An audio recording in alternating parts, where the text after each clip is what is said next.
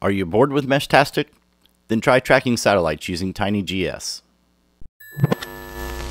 TinyGS is an open-source global network of ground stations designed for tracking low Earth orbit satellites and balloons, including small satellites like CubeSat and other amateur radio satellites.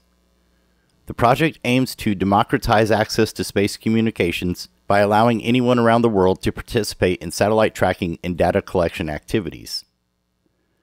The TinyGS project is based on ESP32 boards with compatible SX126 and SX127 LoRa modules, so you could use the same 433 MHz and 863 to 928 MHz hardware you're using for Meshtastic to get started.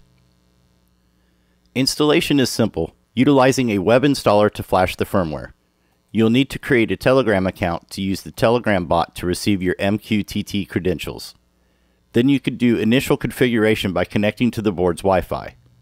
Let me know in the comments if you would like me to do a video covering the install in detail.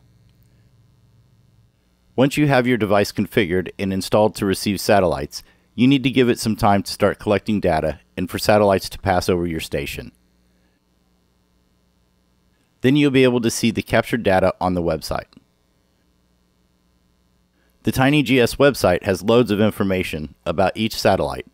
Currently there are 5 satellites in the 868 to 915 MHz band and 27 for the 433 MHz. If you have a 433 MHz board, you could also try tracking the 6 active balloons. So if you're getting bored with Meshtastic or are finding no one to chat with, try TinyGS. You could always reflash your board and go back to Meshtastic. If you'd like to see more videos like this, then make sure to subscribe, and thanks for watching.